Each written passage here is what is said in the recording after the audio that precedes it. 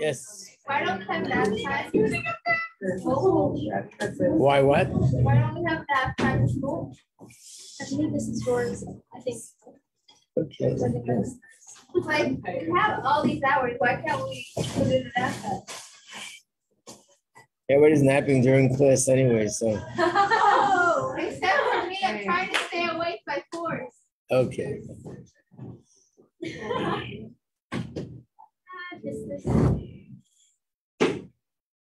Welcome back.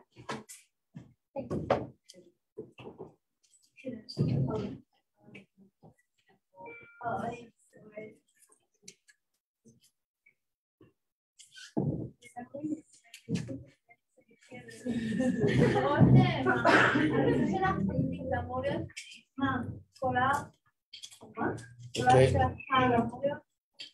Okay.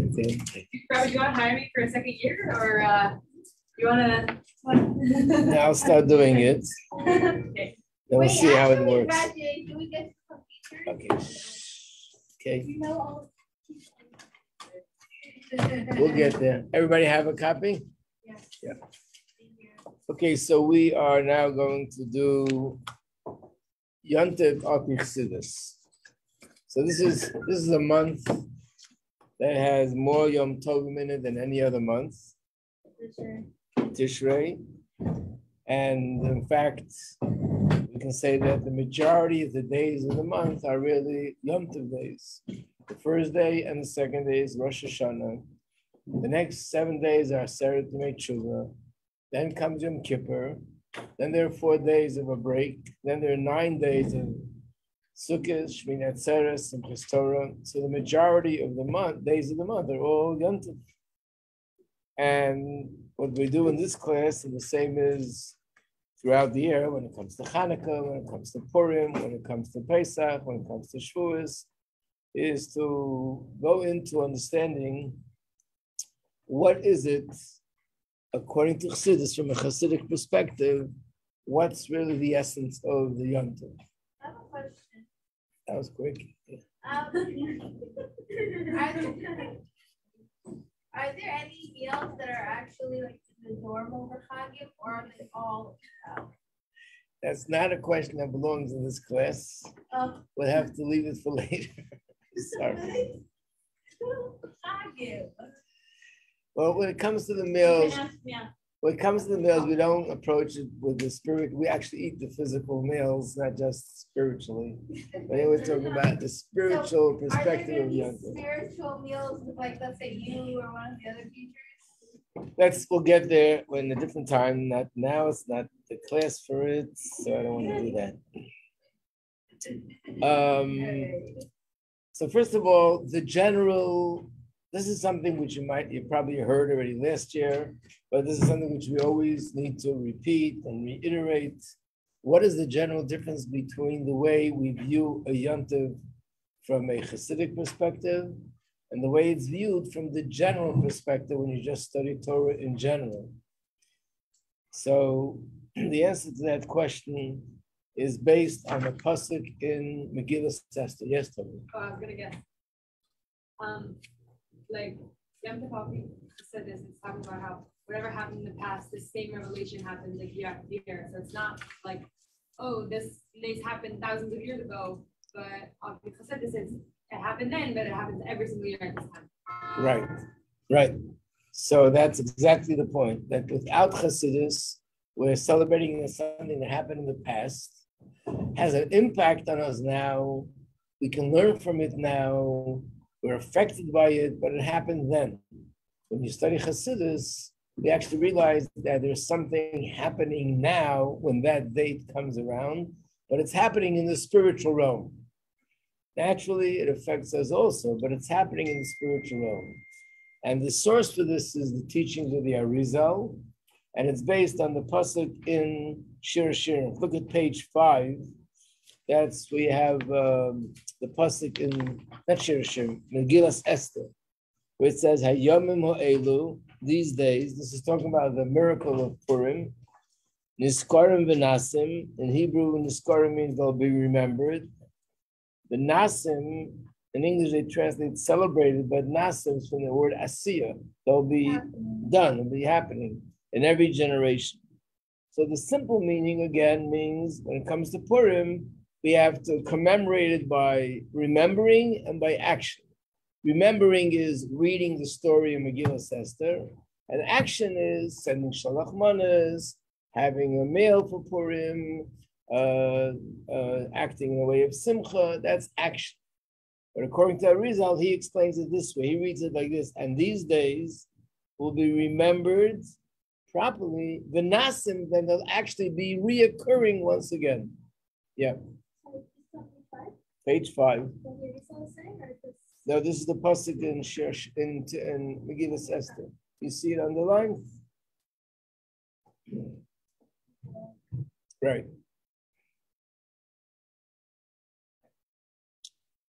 And it means that this will be, those days are sort of reoccurring, but they reoccur in a spiritual way, because when it happened the first time, it also happened in the spiritual realm. And from the spiritual realm, it manifested here physically. So what happened the first time spiritually is happening every year on that date.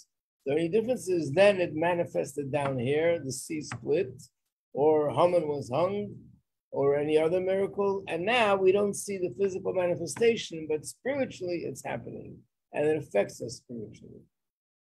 So every Yontif, in Chassidus, Kabbalah, what they go into is, so what is happening spiritually, and how does it affect us, how could we benefit from it, and so on. So let's go to in this booklet, let's go to page, again, this booklet is mainly about the month of Elul. The next booklet will be about Rosh Hashanah. The next booklet will be about Yom Kippur, and the next booklet will be about Sukkot. So we know we don't have that much time, but we'll try as much as we can to squeeze it all in. What? What page? So here we're going to turn to page, no number. It's right in the beginning, and has 10 points on the page.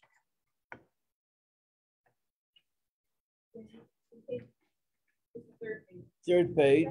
These 10 points are all about what is unique about Elul, and Anida Doidi V'Doidali, which you hear this in every class, and you heard it last year, but here we'll elaborate a little bit more on it.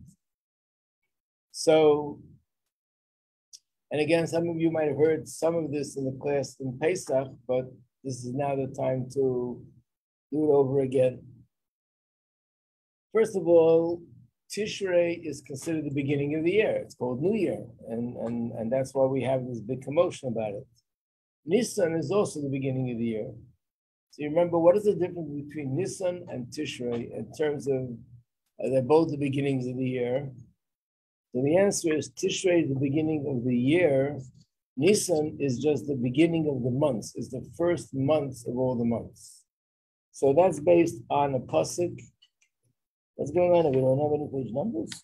Oh, they're all in the corner of the page. No, they're not. Okay, it's page 6, based on, look at page 6, right after number 5. This is the pasuk about Nisan. It says, this month is Reish Chadashim, is the head of all the months, and is the first of all the months. So that means in the Chumash and also in Tanakh, whenever you see a month mentioned by number, there are no names of the months. If you just want to know the history behind it, when did the months get names? Cheshvan, Kislev, Adar. When? After they left Babylon, when they went back to Israel, in Babylon, that's where it was established. And when they went back to Israel, these are the names they brought with them. Why did it have, why it happened then, I don't know. But I do know that in the Chumash and in Tanakh, because there are no names, the way to identify a month is by a number. So it's number 10, number 5, number 4. But how do you count it? The first of the months is Nisan. That's what it means. So we see that both of these days are considered beginnings. what about double other? Double other makes no difference. It just means Yeah, that would be the 13th day. So one of the ways of explaining it is number 2 on the list, where it says Tishrei, Rosh Hashanah for the natural order, and should be a mistake, it should be saying Nisan, Rosh Hashanah for the miracles. In other words, Rosh Hashanah means the beginning of the year. This is the day that everything gets set for the entire year. So being that Hashem runs this world in 2 ways, one way is through performing miracles, the other way is the natural order, sun, the moon, the constellations, everything that happens naturally. So that's the difference. On Rosh Hashanah, Hashem determines everything that's going to happen naturally throughout the year. On the first day of Nisan, that's when Hashem determines all the miracles that are going to happen throughout the year. So they're both beginnings, but one is for miracles and one is for nature. So that's one point of that is a deeper understanding of the difference between the 2 months. So what's wrong with what it was written? That this Nisan? In the English, it doesn't say Nisan, it just says Rosh Hashanah for miracles. It should say Nisan. But it corresponds. Yeah, okay. Just so it should be easy to follow, let's jump for a moment to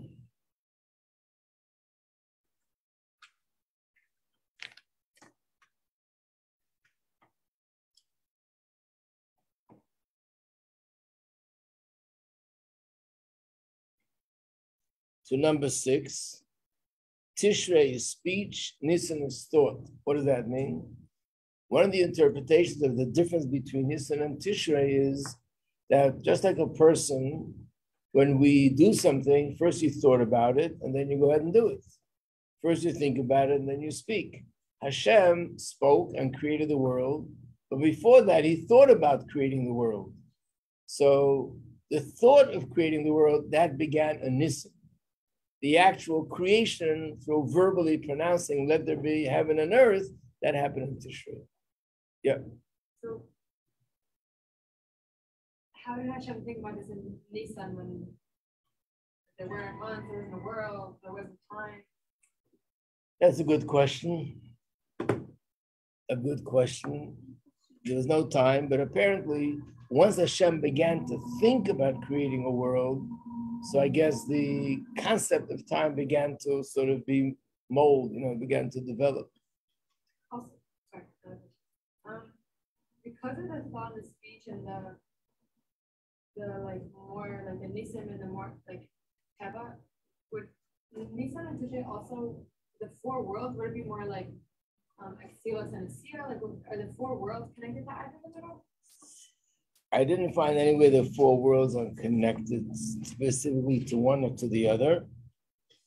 What we're going to understand is that the difference between the 2 will turn out to be of how Hashem relates to us is 2 different ways. One of them is related to Tishrei, one is related to Nisan. Nisan is the beginning for one type of relationship, and Tishrei is the beginning for another. Right. That's what we're getting to. Again, let's look at another difference, which is number 7. Tishrei is the beginning of the winter, where the sun is not shining so brightly, it's actually colder. And Nisan is the beginning of the summer, spring and summer. And the sun shining represents Hashem, because there's a pasuk, Shemesh Mogen Havaya Elokim, that Hashem is compared to the sun. So that's another difference between the 2. Another difference between the 2 is how it came about. How is it, what came about that Tishrei, and especially Yom Kippur, should be a time of atonement and tshuva? So the answer is that the Yidden worshiped the Egel Azov, the golden calf, and then they did tshuva. The tshuva wasn't accepted, and they continued to do tshuva, and Moshe continued to daven for them. And then finally, on Yom Kippur, Hashem forgave us. And after forgiving us, he gave us the luchos, the Torah, once again. So that means that Tishrei represents a time of tshuva. that Hashem took something away from us. Hashem was upset with us, and there was a distance. We did tshuva, and we came together again. Nisan, Hashem took us out of Mitzrayim. It wasn't something that we did that warranted Hashem to do that. This is something that Hashem did sort of on his own. We weren't actually on the level. Took us out of Mitzrayim. He gave us the Torah. It was without the avodah of tshuva. So that's another difference between Nisan and Tishrei. Tishrei is the avodah for Balei tshuva, for people doing tshuva. And Nisan is more related to people that are tzaddikim. And even though it's different people, but really every person could relate to both of the two. So what is this all about? How does this all interconnect? You said before, Susul Tata. Let me just show it to you in the words. Here it's number 9, but let's look at the pasuk inside. There are 2 psukim in Shir Shirim. One is on page, actually there are no page numbers there.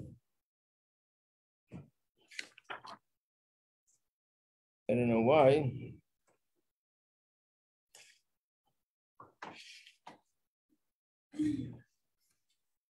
Okay.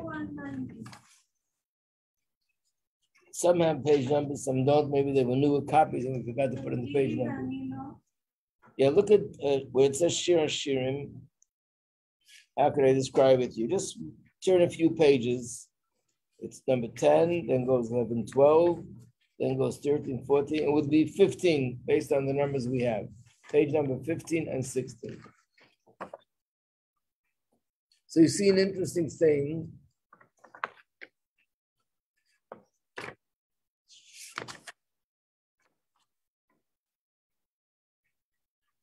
That you have 2 psukim that say exactly the same thing. The only difference is the order. It's not Tehillim. It says on top, Song of Songs, Shir Shir. Did you find it? No? Which page number do you have? You have page number 11, 12? Yeah, that's it. Yeah. Okay, I think everybody has it. So there are 2 psukim, both are underlined. They say exactly the same words. The only difference is the order. The first one says, Daidi li vanilai. As we know, Shir Shirim is describing the love that Hashem has for us, the love we have for him. So everything here is written in an affectionate way. Hashem, Daidi means my beloved. He is to me, and I am to him. And then the next pasuk on the other page is exactly the same thing, just a different order. I am to my beloved, and he is to me. So this is the way Chassidus explains it. That just like the Gashmis, if there's 2 people, one is on a mountain and one is at the bottom of the mountain. And the 2 people have to come together. There's basically 2 simple ways of this happening. One is that the one on top of the mountain comes down and now they're together. Or the one that's on the ground climbs up and now they're together. And the same thing is spiritually. The whole union of serving Hashem is about us uniting with Hashem, becoming one. And how does that happen? So there's 2 possibilities. One possibility that Hashem takes the initiative and sort of extends himself to us. He allows us to feel his presence. He allows us to feel his love. And as a result of that, I get excited and I get motivated and I do everything I can to become closer to him. And there are times where Hashem holds back. There's nothing really coming from Hashem. Hashem waits for me to make that first move. And then when I make that move to do something to get closer to him, as a result of my effort, Hashem responds by allowing me to feel his love and his closeness, and we become united in that way. So that's the difference between Elul and Tishrei. The truth is, every single person in their life could say that we have different times. There are certain times and certain situations which is Doidi Li Vanilai, and there's certain situation which is Anila Doidi V'Doidi Li. So for example, if a person has a miracle that happened in their life, they were traveling somewhere and literally a miracle, they walked out of a building or they walked into some place, and just before or after they walked in, there was a bomb went off and the life was saved. A miracle. What do they feel? They feel Hashem is watching over me. Very often we find people like that, they become more connected. People like that become Baalei Tshuva as a result of it, because they really feel Hashem's presence. So that's a situation where Hashem reaches out to us. And then there are times where there's nothing really happening, nothing really going on. It's just that I'm thinking about myself and my relationship with Hashem, and I realize I have to become closer, and I make an effort. So basically, that's the other thing. In terms of the year, there are 2 times in the year, and they're designated for these avodah. Tishrei is ani l'deidi v'deidi li Elul, is Aleph Lamed Vav Lamed, ani l'deidi v'deidi li, which means everything that goes on in this month is more about me reaching out to Hashem. Nisan, which happened in a way which we saw miracles upon miracles, and we weren't really worthy, and Hashem just reached out to us and took us out of Mitzrayim and gave us the Torah. So that's where Hashem revealed himself to us, and as a result of that, we connected to him. So these are the 2 times of the year, and naturally, now that we are in this month, we should be focusing on the advantages of this avodah. There's an advantage in both. Maybe someone would like to suggest what's the advantage in each one of them. Yeah.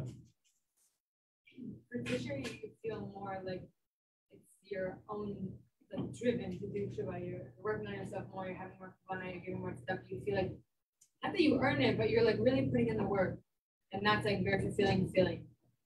Whereas in Nisan, or when Hashem is just like reveals himself with like big acts, it's miraculous, like that's very also like inspiring, but it's in a different way. It's less coming from you though, but when it comes from him, it's like you feel very like special and also like taken aback by his like awesomeness.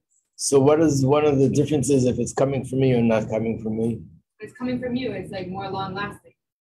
Okay, you're in the right track. And why is it more long lasting? Because you're the one, you're taking the initiative. It's coming from you. So I want to add one more word. When it's coming from me, it's deeper. Right. It's like studying for a test yourself, or someone giving you all the answers. It's easier if someone gives you all the answers, but you're not going to remember the material. Pretty quickly, you'll forget it all. If you study and you read and you make an effort to remember it because you worked on it, it becomes part of you and it'll stay with you. Anything that comes through avodah, through effort, is something that has more. It means I invest more of myself into it and it's deeper. So we can surely say that when Hashem takes something from his side, we all want that. Hashem should just do something, a miracle. Let me see him. It's great. It's much easier. It's amazing, but it doesn't have that depth. And when Hashem doesn't, and I have to make the effort until finally I can get there, the advantage is that it has depth to it. It's mine, which means it's much coming from a much deeper place within me. Yeah, you want to say something?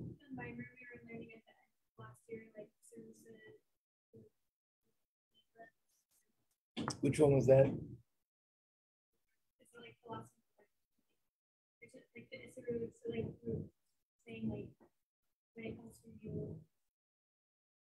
Wasn't about thought, speech, and action. Wasn't that Maimer? Well, if it was about, if it comes from you, then it's surely what we're talking about. This is the same idea. This idea is like one of the threads throughout Chassidus, and that means these are the words that you have on this chart or list, whatever you want to call it. Mamayla lamata, mamata lamayla. Number 3, mamayla lamata means it comes from down up. We are down here at the bottom of the mountain, and we go up, and then Hashem comes down. Or it starts the other way, that Hashem comes down, and then we go up. Then why is it rain? Rain comes from up to down. Oh, I'm going to get there in a second. Rain comes from down to up to down. I'm going to get there in a second. Yeah. But what can we really do that it can come from us except for tzedakah What it means to do when it comes from us means to make an effort to be more deeper connected to Hashem, which is not just the giving the tzedakah, but that to change something internally by understanding the value of Torah, the value of mitzvahs, having more of a feeling of love and excitement. Try to work on changing something internally. That's what it means. It's coming from me. To learn more Torah with focus. Learning more and understanding more the value, the greatness of Hashem, understanding more the greatness of Torah and mitzvahs, and then I'm more excited about it because the mind affects the heart. This is what we need to do in Elul. Yeah, Elul is about us coming closer to Hashem. By learning Torah. Yeah, everything we had in Torah, we had in mitzvahs, but with the intention that we're doing this to be more connected to Him. Not waiting in Torah mitzvahs, so I'll get a better score on the judgment, on the scale. It's more about connecting to Hashem. Yeah. Why did I write rain and dew? Because during Tishrei, we daven for rain. During Nisan, we daven for dew. How is that first page? What? And the difference between rain and dew, the Gemara says, it's true, rain comes from up, down, but how does the rain take place? There's water down here, the lakes that evaporate, goes up, and that's why in places like a desert, there is no rain. And it's a pasuk in Chumash, in the beginning of the Chumash, it says, and there's going to be a mist that comes up from the earth, that forms water in the clouds, and then the rain comes down. So it's first Momata, comes from down up, then from up down. Dew, the Gemara says, is something which just comes from Hashem. In fact, if there's no rain, there's a lot of things we need to do because sometimes there's no rain. Dew is something which is always there. I mean, not in Brooklyn, but in places like outside of Brooklyn, in fields and with this grass and green trees. You can find it in Brooklyn too. Maybe. Short powder. You got that. Okay. Rabbi? Yeah.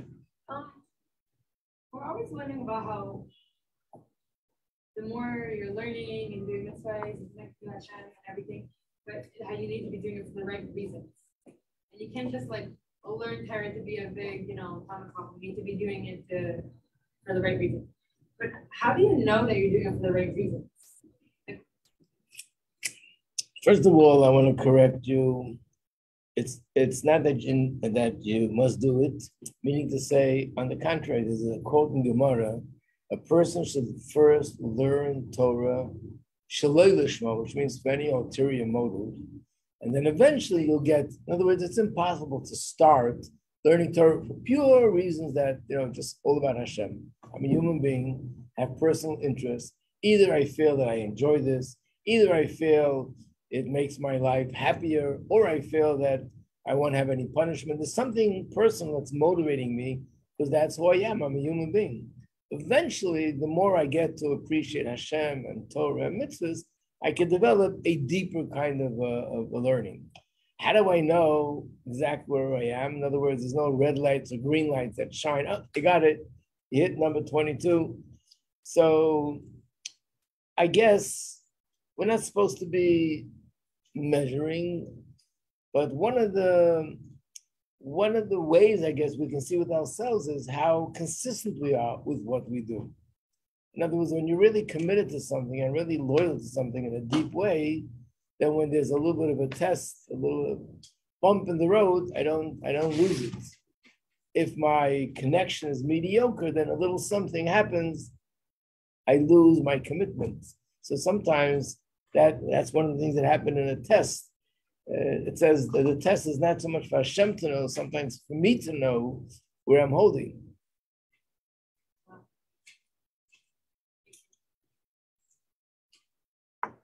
I always said, I never got a chance to really learn how to drive a car. If you give me a parking lot that's about 100 miles, nobody else is there, I wouldn't be afraid to drive. There's no people, there's no cars, there's nothing in the way, it's not a problem. Why? Because you don't have to have a problem when there's nothing blocking you. When there's something blocking you, then you have to know how to go here and how to go there and make the right turns. So when do I know that my commitment and connection is real and true? Then when there are certain challenges and I'm able to deal with them in the right way, overcome them. But the best thing is, and we'll soon learn about it, we shouldn't be thinking so much about what I did reach, what I didn't reach. Just do what we have to do. What happens, happens. Here's another very interesting thing, and that is number 5. Tishrei, the reverse order of the olive base. Nisan, the correct order of the olive base. Anyone know what that's alluding to?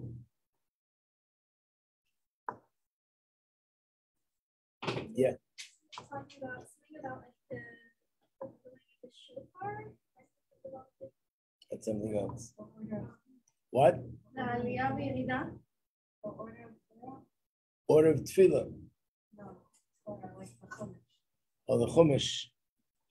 So what does it mean, the reverse? Like Tishrei, like we're finishing it. And Nisan, we're like starting. Oh no, I don't remember. I got it. You're a little bit almost there on the right track. Let me show you what this means.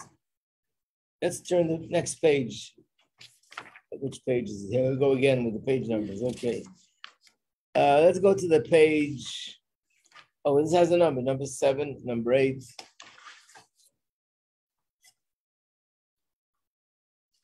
So number 7, number 8 is just to show you that Tishrei, we pray for dew, and Nisan and Tishrei we pray for rain. What? We do it in Musaf, right?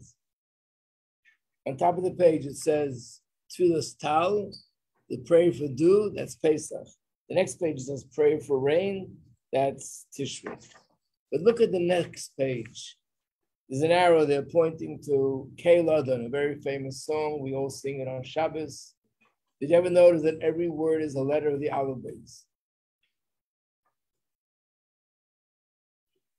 Not every letter, sorry. Every phrase there.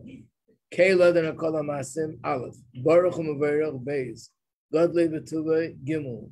Das luna dalid. Hamiz goya hey. Goes all the way down the whole olive base. Look at the next page. This is the davening that we say every day. Kael, Baruch, Gedol, Deya, Heichen, Afal, Zare, Chama. You have the whole olive base in order. Olive base, Gimel, Dal, everything. Turn the page again. Ashrei is also the same thing. It starts with olive, and then you have Beis, Gimel, Dal. Every pasuk begins with another letter of the olive base in the order. Then there are other prayers that they have the olive base, but the reverse order. It goes backwards. Tov, Shin, Reish, Kuf, like here on Shabbos. Tikanta Shabbos, look at that. Tov, Shin, Reish, Kuf, Tzadik, Pei. You have the whole olive base there, but backwards. Getting there.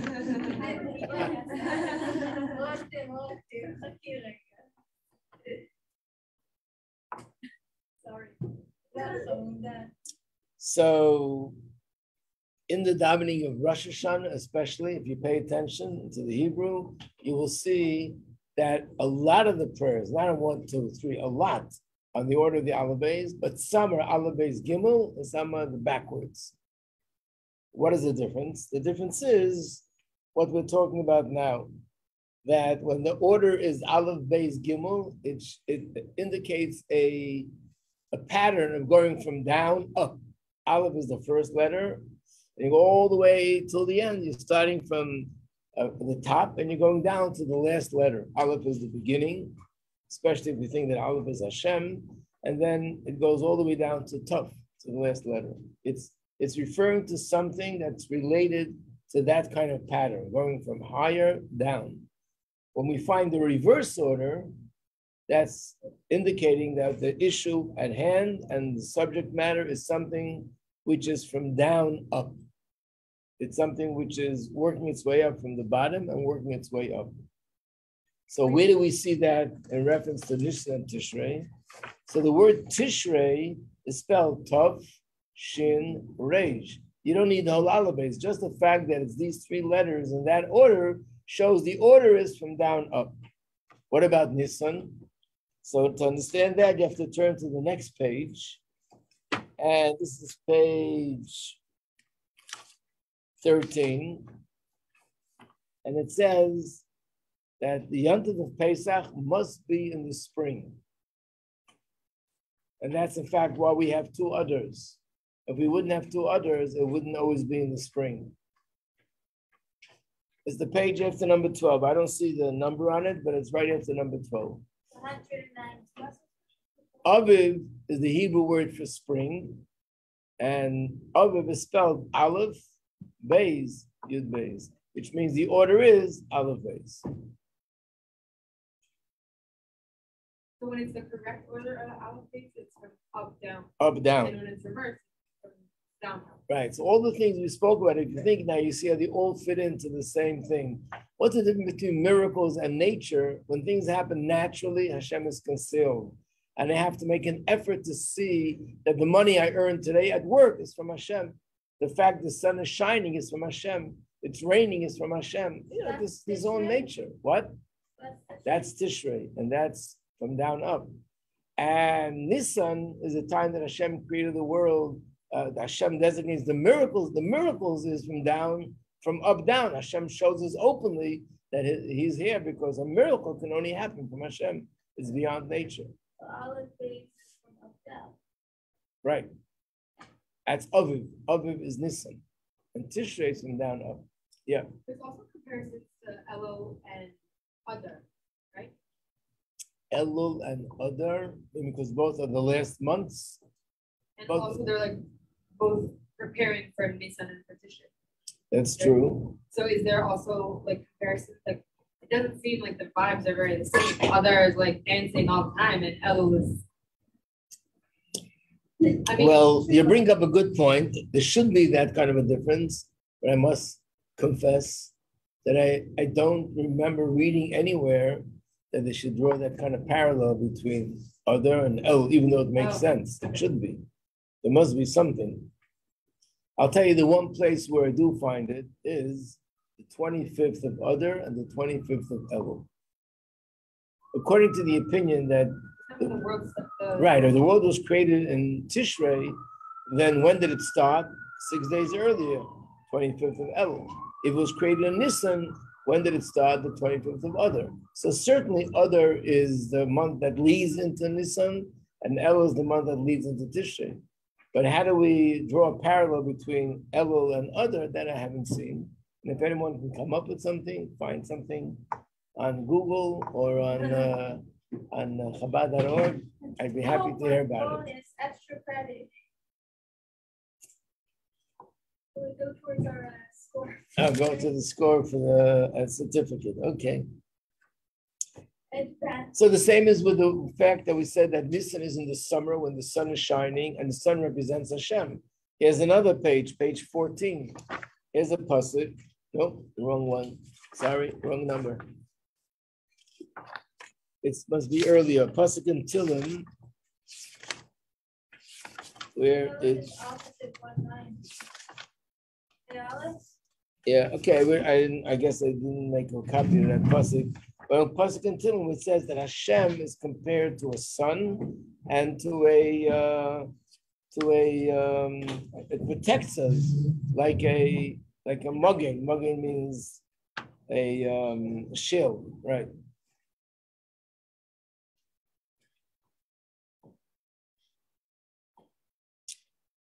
So all this, again, the difference is whether we are connecting to Hashem because Hashem is extending himself to us and then we respond, or we are extending ourselves to Hashem and then he responds. So in Chassidus, is very much connected to the number 10 all the way at the bottom. There's a famous Gemara that the Gemara says, a person would appreciate one measure of grain that they worked on the field themselves, much more than 9 measures of grain, but it belongs to a friend. So the way Chassidus explains it is, same page, it's at the bottom, the last thing on the list. It means that, imagine you have something that let's say, take a piece of art. An artist draws a picture. And if this picture would sell out there, they can get $100 for it. You have another piece of art that's worth, they didn't draw it, someone else drew it, but it's worth $300. Which one would they be more ready to give away? The first or the second? Enjoy themselves. No, the one that someone else drew. Wait, which one would they be willing to give away? Which one would you be willing to buy more? No, which one would they be ready to part with quicker? The other one, even though it's worth more than this one, because there's a sentimental value. I invested myself in this, it's mine. So the Gemara says, you have 9 bushels of wheat that someone gave me. And I have 1 bushel of wheat that I worked hard to produce it. I feel more for that than the other 9. Spiritually, this is the way it's interpreted in Chassidus, is that if you work on your own, imagine you have a miracle. Which way do you see godliness in a more powerful way, in a more spiritual way? When I work on my own, or Hashem performs a miracle? Of course, when Hashem performs a miracle. It's like 9 bushels. That's wow, that's huge. But it's not me. It's Hashem carrying me and lifting me. It's like a wind blowing me in the wind. But when I do it on my own, it's much less, but it's me, and it's deep inside me. And that part is more precious than anything else. Because the whole purpose of creation is that we should do the Avodah. Don't forget, Hashem could have created the world and then changed everything and made everything beautiful. Mission accomplished. So what are we working so hard for 5,782 years? The whole point of creation is that all the good in the world should come through human effort, through our Avodah. So that's the most precious thing to Hashem, is our Avodah. Which means in some way, if you have one person who was born a genius and born with the nature that he loves to learn, loves to do mitzvahs and loves everything, has no challenges, no Yitzhar for some reason or other, and he does great things, and you have another person who has challenges, and yet they overcome the challenge and they accomplish like a little drop compared to the other person. In some ways, this person is more precious to Hashem because what they've done is really their avodah. The other person is more, Hashem created him with a head, with a heart, with eyes, with talent, with all those things. So it's not him. It's like angels compared to humans. So this is what this month is all about. But there's one huge question. I expect everyone to ask the question. It's not happening yet. So I'll ask the question. After everything we said, that Chiddush is all about coming from me, what is the mashal of Melech Basada all about? King is coming to the field. That's the opposite. But it's a twist. But Yeah. that's real. Isn't it like you still have to go out to the field to meet him? Right. Right. And also it's how not everyone goes to meet him. Like he's more available, but he's available, but if you don't go and meet him, then he's just going to be sitting there. Right. So the Rebbe asks this question. That's the answer the Rebbe gives. The king comes in the field.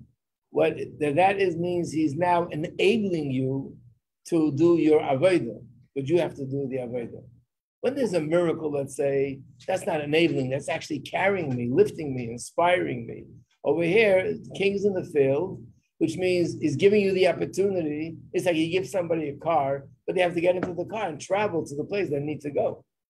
Without the car, I don't have the opportunity. Now I have the opportunity. But if I don't get into the car and drive, I'm not going to get to this place I need to get to. Yeah. When it says that the king is in the field and he'll greet everyone with a smiling countenance, so the second part, I know that the Rebbe asked a question about the second part and what it meant. And I was reading about it, but I'm so confused. Like, what does it mean? What does the second part of that phrase mean when he's going to greet everyone with a smiling countenance? First of all, if you think of it in a very real way, when a king is in his palace, it's very awesome, intimidating when you walk in, like the king, guards, the whole setting. When the king is in the field, the setting is so much more casual, and the king is much more casual. I mean, my picture would be the difference between the Rebbe giving out dollars or sitting by a Farbrengen. Wow.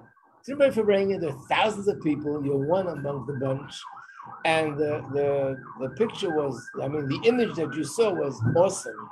One person, thousands of people looking at this person, listening to every word that comes out of his mouth.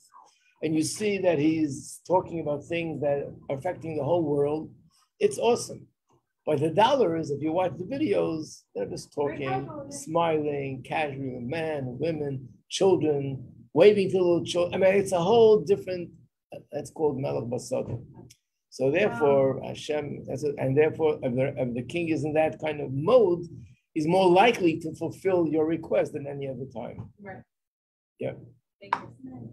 Yeah, that's it. In fact, if I'd have to imagine a king in a field, I don't know what a king looks like. I hardly know what a field looks like. I'm born and bred in Brooklyn, you know. But this I can imagine. This I can picture and I can see it.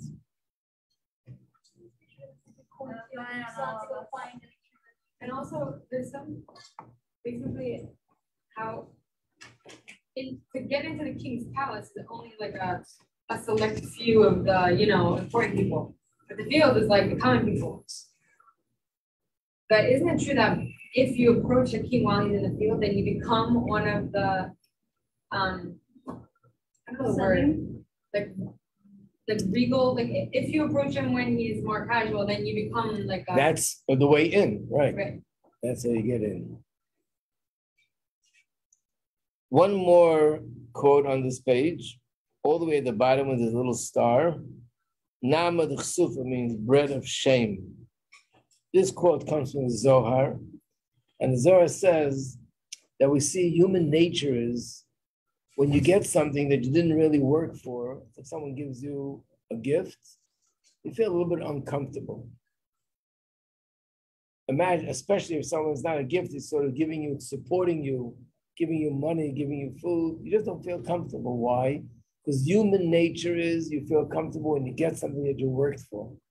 When you did a job and your boss gives you the check at the end of the week, nobody feels uncomfortable about that, unless you weren't really working. But if you're working and you get paid, that's normal. But when you get something as a gift or someone's giving you support, human nature is that's what it calls the bread of shame. So basically, the true sense of satisfaction and content of getting something is when I worked for it and I got it. So that's what the month of Elul represents, the union of Avodah. That's what basically what I just said. All this is really the deeper meaning of Ani l'Doida v'Doida li. The concept of first I turn to Hashem, and then Hashem turns to me. Yeah. Is there a correlation between, like, in preparation for Rosh Hashanah for Tishrei, there's a lot of like Ruchnius preparation, like extra tehillim and extra davening and extra everything. Whereas like the preparation for Nisan and for Pesach, I'm thinking like very gashmis, like cleaning and this and that, and obviously, still learning and getting ready for Yom Tov, but why is there such a difference in like, you know what I mean? That's an interesting observation, no? Could you see a correlation?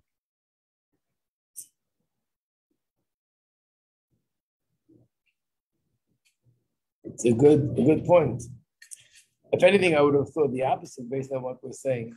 If Tishrei is from down up, that should have been the time that has to do with cleaning, physical, working hard. Okay, something to think about. So this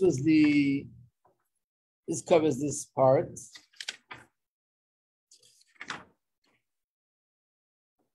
Next part is about the mashal, which I think you all know, so I'm not going to go into that. I'm going to go to the next part, which is page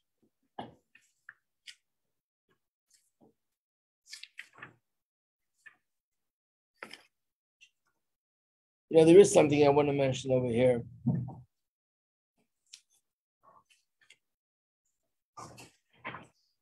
We all understand Tishrei, Rosh Hashanah, Yom Kippur how come we start this time period from Rosh Chodesh Elul?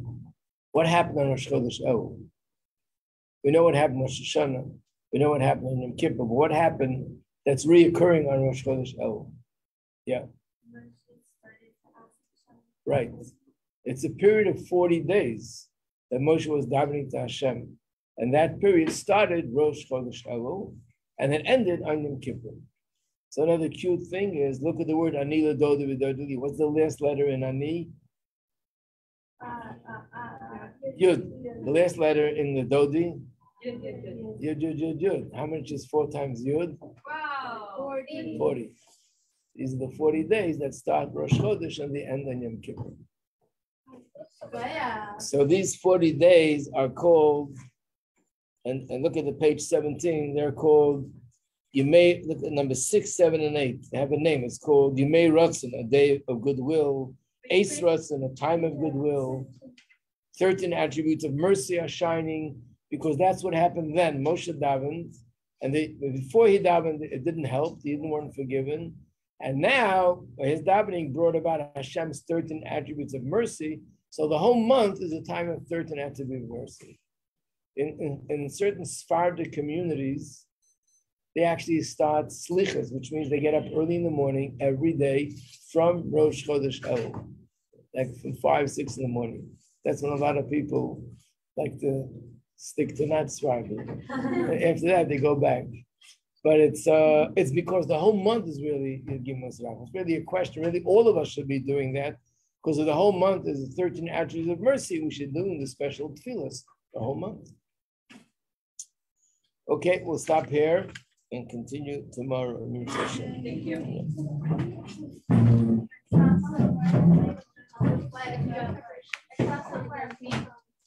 I forget how exactly it goes, but I think it was something along best time to be Chabad is Elul Tishrei. Worst time to be Chabad is Tishrei. Yeah. Something along those lines. Yep. All the fun roads versus all the leniencies. Oh, we can change according to the season. It's not enough hours this night. I was so excited. Every first day of something, I don't manage. But the night before, something exciting, I can't sleep. Yeah. You're very welcome. With 5 hours. Okay. See you tomorrow, Rabbi Majeski. Stay awake and sleeping. Okay. I can understand that. I think so. Yeah. Sorry, what did I say? All right. Where? Have a great day. Thank you. Thank you, Rabbi. I do Rabbi. All these papers, this is the first day.